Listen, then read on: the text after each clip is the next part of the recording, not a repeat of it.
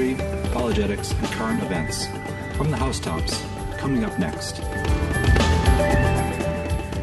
The Epiphany, as told in the life of Christ by the Reverend L.C. Filion. The mysterious star of the Magi has always been, and no doubt will ever be, the subject of countless discussions.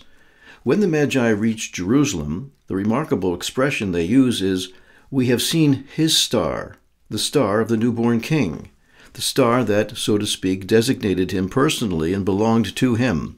This trait is in perfect agreement with the ideas of the ancient world, which believed that heavenly phenomena presided over the principal events taking place on earth, and at the birth, during the life, and at the death of great personages. But as the Magi leisurely contemplated and examined that star, whatever may have been its nature, how did they understand that it was the special star of the King of the Jews, and that this king had just been born? To answer this question, we must bear in mind that at that time there was felt throughout the Roman Empire, in the East more than elsewhere, a presentiment, at times precise, and then again rather vague, of a new era that was about to open upon mankind. Judea was looked upon as the starting point of this golden age, over which a mighty and glorious personage was to preside. The Jews were expecting the Messiah at that period with great enthusiasm. Their whole literature was messianic. As the sons of Israel had entered into most of the provinces of the empire, in all places devoting themselves to a very earnest proselytism, and making no mystery either of their religion or of their Messiah. It is thanks to them that those hopes arose and spread, which held so many minds in suspense. The pagan religions were crumbling and falling into pieces. Large numbers of noble souls were joining Judaism, in bonds more or less close. The presentiment of which we speak is explicitly attested by several of the great writers of Rome, particularly Virgil and Tacitus, as well as the Jewish historian Flavius Josephus. The ancient astronomical tablets of Babylon showed great interest in Palestine. They contain predictions like, "A great king will arise in the west, and with him a veritable golden age will begin." This explains that there were, as far away as the distant East, men who were expecting the liberator of mankind, and who were seeking in the stars, where it was thought one could read everything and find out everything, the first signs of his coming. The Magi were of this number, and so when they suddenly perceived, in the wonderful clear sky of their country, an astral phenomenon of extraordinary nature, they regarded it as a sign and at once established a close relation between it and the birth of the future Redeemer.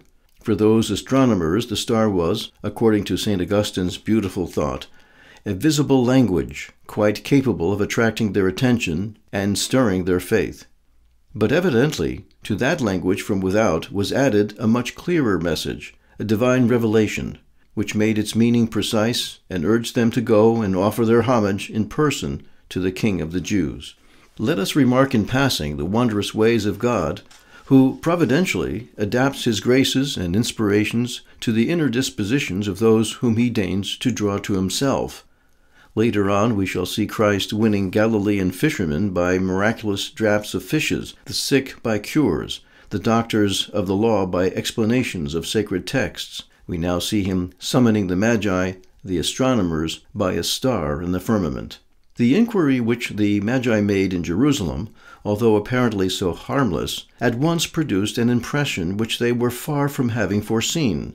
The star had revealed to them the birth of the King of the Jews, but it had not indicated the exact spot where they could find him. They had therefore come directly to Jerusalem, the capital of the Jewish kingdom, confident of obtaining reliable information there. "Where is he that is born King of the Jews?" they asked, "for we have seen his star in the east, and are come to adore him." In a few brief words, the sacred writer dramatically describes the effect produced in the city by the unexpected news brought by the Magi.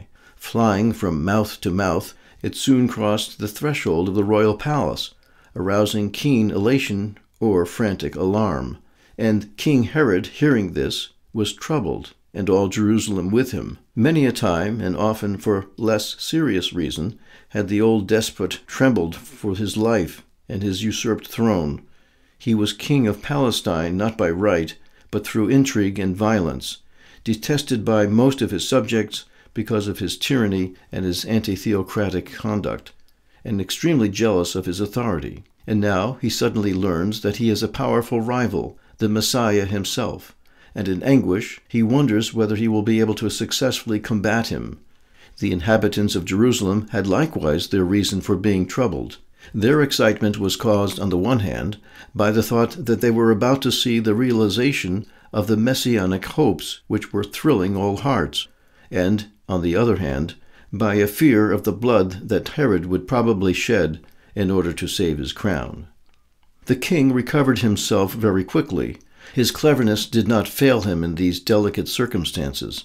He was no less anxious than the Magi to ascertain where this rival of his was living. Without losing a moment's time, he took 2 steps, one official and public, the other secret, which would, he thought, reveal that information with certainty. He concealed his anger, and, as it was primarily a religious fact, he convoked the great ecclesiastical council of the Jews, the Sanhedrin, in extraordinary session, and put the plain question, where should Christ be born? The answer was easy. Those to whom he put the question answered at once, clearly and briefly, in Bethlehem of Judah. And they justified the reply by an utterance by the prophet Micaiah, quoting its words rather freely, but its meaning very correctly. And thou, Bethlehem, in the land of Judah, art not the least among the princes of Judah, for out of thee shall come forth the captain that shall rule my people Israel. Micaiah 5:2. Herod was now in possession of 2 certain data. He had learned through the Magi that the Messiah was born, through the Sanhedrin, the exact location of his birthplace. He desired a 3rd bit of information that would enable him to carry out the homicidal project already stirring in his mind. He therefore called the Magi together secretly so as not to arouse attention, and with the greatest care informed himself as to the exact time when the star appeared to them. He surmised that some connection existed between that date and the date of the Messiah's birth. Then, sending the Magi to Bethlehem, he told them, Go and diligently inquire after the child, and when you have found him, bring me word again, that I also may come and adore him. The Magi delayed not in taking the road to Bethlehem. Their joy was unbounded when upon leaving Jerusalem they saw before them, brighter than ever, the star which had appeared to them in the east, but which had afterwards vanished. Moreover, everyone in their country knew the road leading to Palestine. It was evening, and the kindly star advanced before them, not only showing them the route to be followed, but making it plain to them that they had not been misled, and that they were approaching the desired goal. Suddenly the star stopped, casting its rays upon a humble dwelling in the little town, the house, as the travelers at once understood, which sheltered the king whom they had come to seek. We know from St. Luke's account that Christ was born in a stable. If Matthew speaks of a house, it is no doubt because, after the pressure of the first days, which had brought so many outsiders to Bethlehem on account of the census, Joseph was able to procure more suitable lodging. Can we not imagine the Magi's emotion as entering into the house they found the child with Mary his mother, and falling down they adored him? In these words of exquisite simplicity, the evangelist relates the meeting of the Oriental visitors with the King of the Jews, the King of the whole world. Should we take literally the words "they adored him" and understand this expression in its full and complete theological significance? Taken by itself, the expression means only a very respectful homage shown by the humble attitude of prostration. Nevertheless, everything leads us to believe that the Magi, receiving a still more specific revelation from heaven, recognized the divine nature of Mary's Son, and adored him as the true Son of God. The Holy Fathers entertained no doubts in this matter. These fervent adorers of Christ did not permit themselves to be influenced by the outward circumstances, which at first sight seem so unfavorable for the divine infant. Neither his poverty, nor his seeming helplessness, nor his silence put any obstacle in the way of their faith. The presents which they offered to Jesus according to the ancient custom of the East, which does not permit anyone to approach a great personage empty-handed, are another pledge of the fullness of their simple and generous faith. Opening their treasures, they offered him gifts, gold, frankincense, and myrrh. In their minds, these gifts certainly had a symbolic meaning, which the earliest ecclesiastical writers have indicated with some differences. The most usual and most natural interpretation is that the gold was presented to a king, myrrh for a man, and incense for God. The Magi seem to have made a very short stay at Bethlehem. The Gospel account would almost give us to understand that they passed only a few hours there. In their frankness, they had taken Herod's hypocritical protestations seriously and were prepared to return to Jerusalem to bring him the information he had requested. But the cruel tyrant's scheme was thwarted by God, who in a supernatural dream informed the travelers to take a different route for their return journey. They promptly obeyed and disappeared as mysteriously as they had come. From Bethlehem there is no lack of roads going east to the other side of the Jordan, by which to reach the plateau of Moab, where the eastern caravans passed. Attention has often been drawn to the striking contrast between the conduct of these pagans and that of the Jews of Jerusalem respecting the newborn Messiah. As we previously remarked, it is the fulfillment of Simeon's prophecy. Judaism rejects Jesus. The Gentile world welcomes him. The Magi undertake a long and wearisome journey to come to adore him. Herod wishes to take the life of Christ. The chief priests and the scribes confined themselves to indicating the place where he was to be born. Like mileposts that mark the highway, but do not leave their place, so they do not think of inconveniencing themselves to go to him. What prospects, one filled with hope, the other with sadness, for the future of the divine Master and his church. Israel is rejected through its own fault and cedes to the pagan world the privileged rank which the divine plan had so bountifully accorded to it.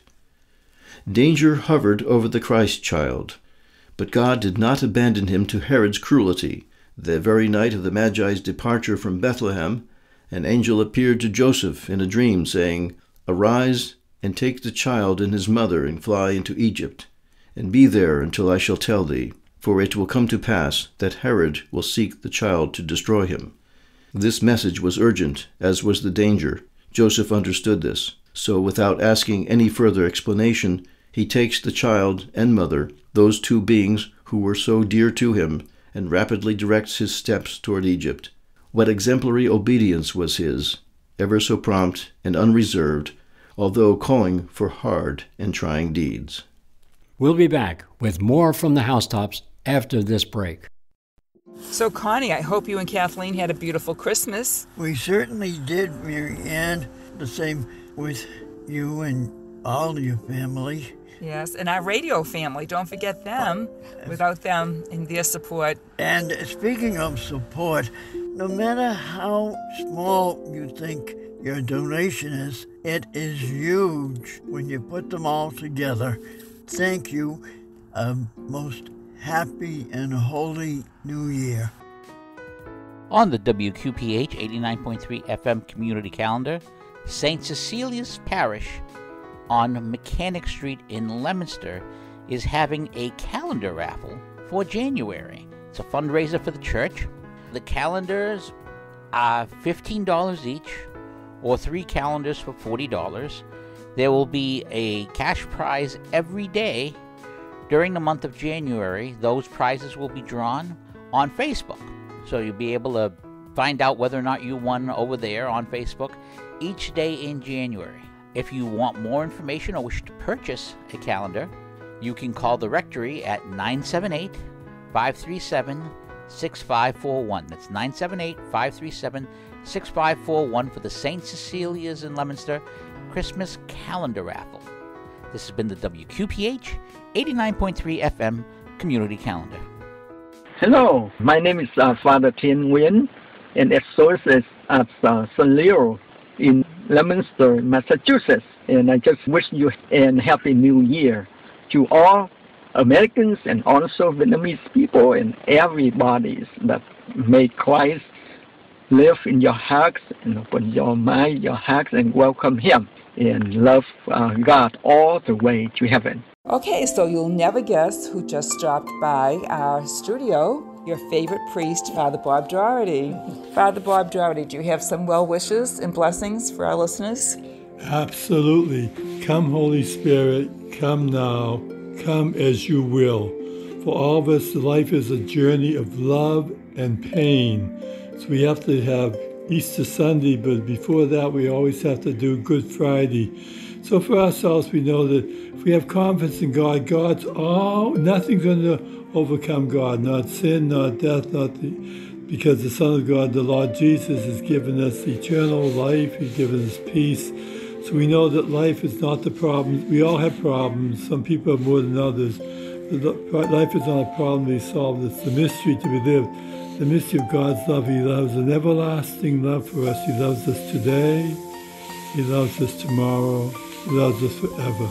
It's hard to surrender all our problems over to God, but by surrendering the problems to God, we become more peaceful, more joyful, more hopeful that all is going to be well. All is well today, all will be well tomorrow, and all will be well forever. We invoke the Holy Spirit to be with us, all your family, all your friends, especially those who are fragile, those in hospitals, nursing homes, those who are not feeling well. I'm in the Regina. The average age is 88 years of age. So like there's one person, Father Mark Riley, 59, they call him a kid. Hey kid, what are you doing in here? So for ourselves, we know that God is good and we try to walk in the way of the Lord. Amen. Amen. What a beautiful Thanksgiving and Christmas message you have given us that we can use all the time. So pray for Father Bob Doherty. He's not 88. He's probably not yet. I'm 79. 79. He's just a pup. That's right. He's one of the great priests in the Diocese of Boston. We've been happy to have him come on our pilgrimages. Pastor of Sacred Heart Church. Fabulous pastor. God bless you, Father, for all you have done for God. Keep up the great apostles. The great apostles is so important for people to understand that God is and God loves them. Amen. Ciao, ciao. Ciao, ciao. You're listening to WQPH 89.3 FM Shirley, Fitchburg. And now a word from author Peter and Jimmy, who is the host of Your Prayer Intentions, taking place every Saturday at 12:30 p.m. Whether you're donating money or giving us prayers, without you, we don't go on. And if you do want to help us go on, please consider going to WQPHradio.org. There's a donate button there. You can give once, you can give monthly, and it makes a difference. It keeps all of our shows, and we have a great lineup of shows, keeps us going. And whether you're a fan of Your Prayer Intentions, whether you like Steve's show, Benedict's Harris Sundays at midnight, whether you like Brother Matthew and Brother Anthony from the Housetops, which is on Sundays 10:30 a.m. and 4 p.m., whether you're a fan of the Children's Rosary, which we have every day at 5 p.m., 7 days a week, whether you like our Local Matters show, which is Saturday at 11, or Talk Catholic, which comes right after us at 12:30, Larry's Music Loft, Sunday at 11 a.m., we have the Shepherd's Pie Saturdays at 1 p.m., or Dan and Tom with the 13th Apostle, which comes just before us at 11:30. Any of those shows and all the stuff you donate, you help these things come out. But what also at the WQPH website, in addition to podcasts of our shows, is the prayer wall. Right on the prayer wall, support WQPH and get WQPH 24 hours a day, 7 days a week on WQPHradio.org. Oh, the greatness of this glorious day, the Epiphany, on which begins the movement of all nations towards the Church, the true Jerusalem. Oh, the mercy of our Heavenly Father, who has been mindful of all these people that were buried in the shades of death and sin. Behold, the glory of the Lord has risen upon the holy city, and kings sit out to find it and to seek the light. Jerusalem is not large enough to hold all the sea of nations. Another city must be founded, and towards her shall be turned the countless Gentiles of Madian and Ephah. Thou, O Rome, art this holy city, and thy heart shall wonder and be enlarged. Heretofore thy victories have won thee slaves, but from this day forward thou shalt draw within thy walls countless children. Lift up thine eyes and see. All these, that is the whole human race, give themselves to thee as thy sons and daughters. They come to receive from thee a new birth. Open wide thine arms, and embrace them that come from north and south, bringing gold and frankincense to him who is thy King and ours. The Magi, the first fruits of the Gentile world, have been admitted into the court of the great King whom they have been seeking, and we have followed them.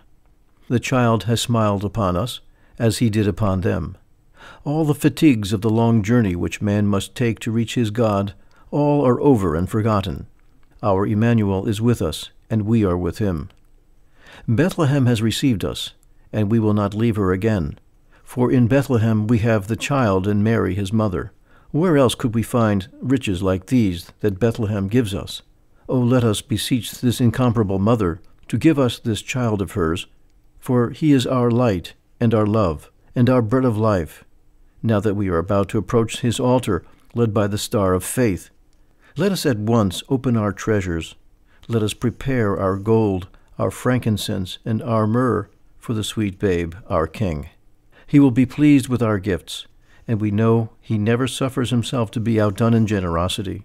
When we have to return to our duties, we will, like the Magi, leave our hearts with our Jesus. And it shall be by another way, by a new manner of life, that we will finish our sojourn in this country of our exile, and look forward to that happy day when life and light eternal will come and absorb into themselves the shadows of vanity and time which now hang over us. We also, O Jesus, come to adore thee on this glorious Epiphany, which brings all nations to thy feet. We walk in the footsteps of the Magi, for we too have seen the star, and we are come to thee. Glory be to thee, dear King, to thee who did say in the canticle of David thine ancestor, I am appointed king over Sion, the holy mountain, that I may preach the commandment of the Lord. The Lord has said to me, that he will give me the Gentiles for my inheritance, and the utmost parts of the earth for my possession. Now therefore, O ye kings, understand, receive instruction, ye that judge the earth. Thou wilt say, O Emmanuel, with thine own lips, all power is given to me in heaven and on earth. And a few years later the whole earth will have received thy law. Even now Jerusalem is troubled, Herod is trembling on his throne, but the day is at hand when the heralds of thy coming will go throughout the whole world, proclaiming that he, who was the desired of the nations, is come. The word that is to subject the earth to thee will go forth, and like an immense fire will stretch to the utmost parts of the universe. In vain will the strong ones of this world attempt to arrest its course. An emperor will propose to the Senate, as the only means of staying the progress of thy conquests, that thy name be solemnly enrolled in the list of those gods whom you came to destroy. Other emperors will endeavor to abolish thy kingdom by the slaughter of thy soldiers. But all these efforts are vain. The day will come when the cross, the sign of thy power, will adorn the imperial banner. The emperors will lay their crowns at thy feet, and proud Rome will cease to be the capital of the empire of this world's strength and power, in order that she may become forever the center of thy peaceful and universal kingdom.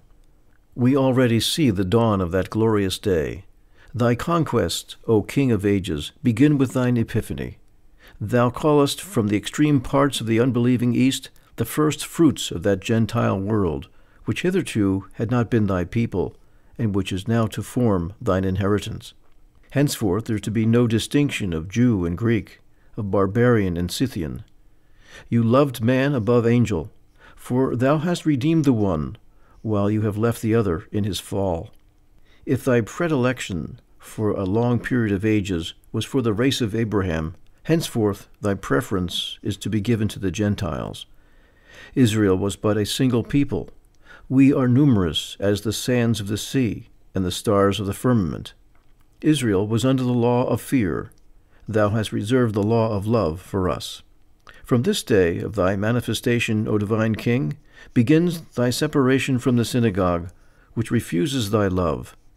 On this same day thou takest, in the person of the Magi, the Gentiles as thy spouse. Thy union with her will soon be proclaimed from the cross, when, turning thy face from the ungrateful Jerusalem, thou wilt stretch forth thy hands towards the nations of the Gentiles. O ineffable joy of thy birth, but O still better joy of thine Epiphany, wherein we, the once disinherited, are permitted to approach to thee, offer thee our gifts, and see thee graciously accept them, O merciful Emmanuel. Thanks be to thee, O infant God, for that unspeakable gift of faith, which, as thy apostle teaches us, hath delivered us from the power of darkness, and hath translated us into thy kingdom, making us partakers of the lot of the saints in light. Give us grace to grow in the knowledge of this thy gift, and to understand the importance of this great day, wherein thou makest alliance with the whole human race. From the Housetops Radio features the same Catholic doctrine, spirituality, church history, and apologetics published for over 40 years in From the Housetops magazine. This program, dedicated to the Immaculate Heart of Mary, promotes her cause in the age-old conflict with the powers of darkness. From the Housetops on WQPH 89.3 FM. When we are in the presence of the Blessed Sacrament, we do not take sufficient account of what it cost our Lord to descend so low. He was obliged to leave the bosom of his Father, to come down to earth and not to be received here, to take refuge in a stable and to escape death only by flight. He was obliged after 30 years of a laborious and hidden life, after 3 years employed in evangelizing the people and doing them good, and receiving in return calumnies, outrages, ignominy, and death, to survive by the institution of the Eucharist, in order to remain in the midst of the men who had treated him so unworthily. The more he has suffered on the road, the more love he shows us. O love, how incomprehensible thou art! We ought to be profoundly touched by the outrages committed against so loving a God. David and Jeremiah are melted to tears, and are parched with grief at the sight of the sins of the ancient people. How would they feel if they could but witness the far more guilty sins of the new people? Saint Teresa could not think of them without giving vent to cries of sorrow and of desolation. She gathered her nuns together and exclaimed to them, "My sisters, love is not loved. Let us love the love which is not loved." All the saints have felt the same grief at seeing the love of Jesus in the Eucharist scorned by the ingratitude of men, and each time they had tidings of a profanation, it was as though a sword had pierced their soul. We must make reparation for all these evils by fervent, honorable amends to the Blessed Sacrament. Offer it in expiation of all our reverence, all the homage of the angels and the saints, all our actions and our life itself. Protest that it would be a happiness to us to shed our blood to spare it the least offense, or to repair it. And finally, live today in a more holy manner than usual. Visit the Blessed Sacrament with more love. Communicate henceforth with more fervor. Assist at the Holy Sacrifice more piously and more frequently. Well, that concludes our program for this week. We hope you've enjoyed listening to From the Housetops Radio. Until next time, God bless you. From the Housetops is produced by the Slaves of the Immaculate Heart of Mary, Still River, Massachusetts.